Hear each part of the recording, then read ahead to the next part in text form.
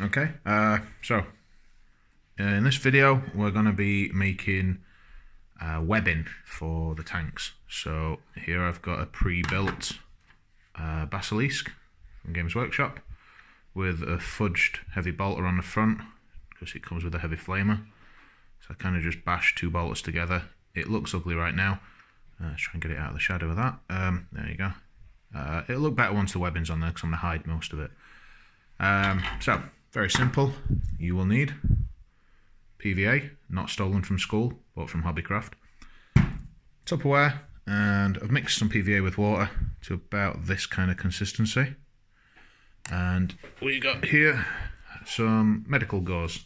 This stuff's cheap as chips. I just grabbed it off eBay. And what I've done is cut it up into little chunks, about yay big. 2 inches by 4 inches or something. It gets a lot smaller once you wet it and stuff. What I'm going to do then is grab a piece, chuck it in the goop, fun times, and squeeze most of it off. I'm going to have to put the camera down in a moment. I'm going to start building this up around the gun emplacement, so back in a moment. Okay, so I think I may have gone a little overboard. We've put a little bit of webbing on the back. I figured a bit of camo or something.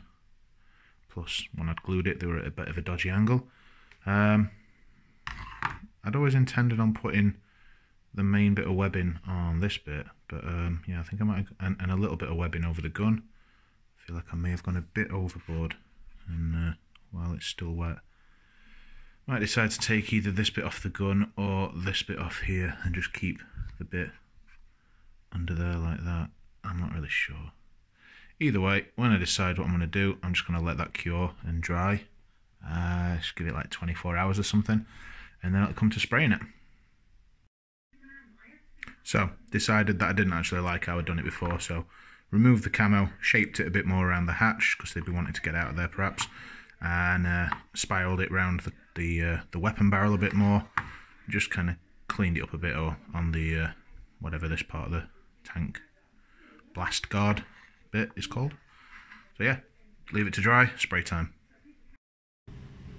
So ready to spray, got the Basilisk and a Commissar Yarrick, and basically big can of Xandri dust from Games Workshop. Just going to coat the whole thing. I generally don't pre-spray it a different colour. If I want to spray it in a colour, I just put the colour straight on, to be honest. I want a nice good coating, so you do have to spray it pretty well on the webbing bit, and we'll see what it looks like in a minute. So this is very basic. It's been sprayed tan. I've put a base coat of silver on the Earthshaker cannon, on the back, on the grille, and on the tank tracks. Picked out little bits of gold, and I'm now going to wash it with Army Paint, a strong tone. The whole thing. It's going to use quite a substantial amount of it, to be honest. Yeah, so that's the next step. Okay, so wash is dried. Need to snip that bit, neaten that up a bit. You can see it's gone nicely in all the recesses and dirtied everything up. Literally just poured it on everything. So now the task is a dry brush. So I'm going 50-50 Xandri dust and Ushabti bone. And I'm going to dry brush it 50-50 and then just start working it until I get to a pure Ushabti bone dry brush. Okay, so dry brushing's done. You can see it's just obviously highlighted it. It's nothing too special, but just brings it out a bit better. The next step then is to weather it. So I mean the dirt from the wash earlier, the strong tone, that's already left quite enough grime on it. So first things first is I'm going to use Rhinox hide, and I'm going to use a sponge. So when you buy the movement trays, you get these little blocks of sponge that you have to pluck out. Always keep them to one side. Get a bit of Rhinox hide on, dab it off kind of like you're dry brushing, and I'm just going to stipple the edges basically, put some rust on the edges where it'll collect, and then over that, but a little less, I'm going to go with some silver. Again, I've got P3s, whatever bolt gun metal is really, and that's going to be this step. When that's done and dry, I've got this AK Interactive range, which is really good. The first one is Streaking Grime, so you paint that down the side of your tank, and then use white spirit to thin it out, and it gets some really nice dirty streaks down the side of it. And lastly, some rust streaks from like the bolts and stuff, so we'll get to that. I'm going to sponge the Rhinox on and the silver on first. Okay, so you can see we just put little patches of rust along the rims and such, bits where it would scratch and such. Don't have to be anything too powerful. Don't overpower it. The lighting's not fantastic here, just trying to catch it on the back. So next up is I'm going to paint the streak. So I'll take a video after I've painted the original streak and grime on, and then I'll do a video after we've streaked it with the white spirit. Okay, so looking fairly unattractive at the moment with just these big dirty grease lines down it, and not very finesse either. However, this is where we start using the white spirit now. So same brush, just dip it in white spirit and start feathering it around a bit, trying to make it streaky and grimy. I've got to hold the camera with one hand, so I'm going to have to do a video of it first. So I might do half of one side and I'll take another video.